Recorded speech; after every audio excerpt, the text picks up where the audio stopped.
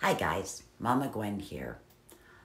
I am a very silly human, and I was wrong. So I'm going to admit it, and hopefully you guys will learn from it. See, this is our new office space, but it used to be a guest room, and we had a person who stayed with us who was helping us out on the property, and this was their bedroom. And it worked for quite a while, and then it didn't, and it was time for them to go on and live their life.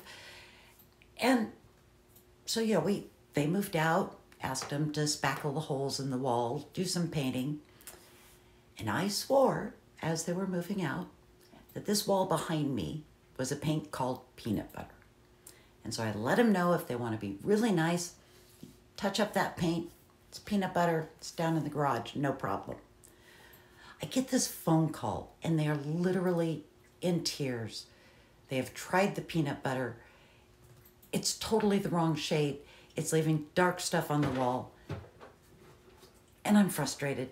I don't care. I'm like, just leave it. We'll deal with it later. That wasn't so bad.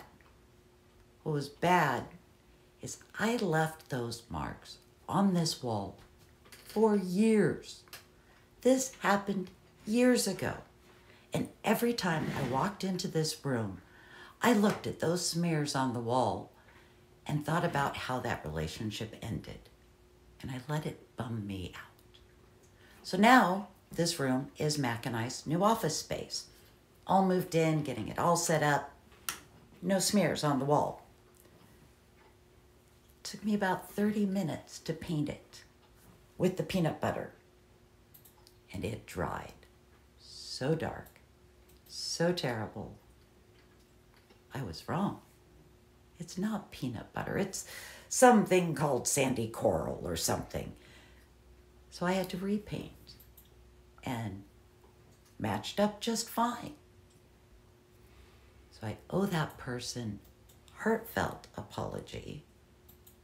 And I owe it to myself to remember that I carried around negative energy that I didn't need to. And I kept reminding myself of that negative energy and something I could fix in like 30 minutes.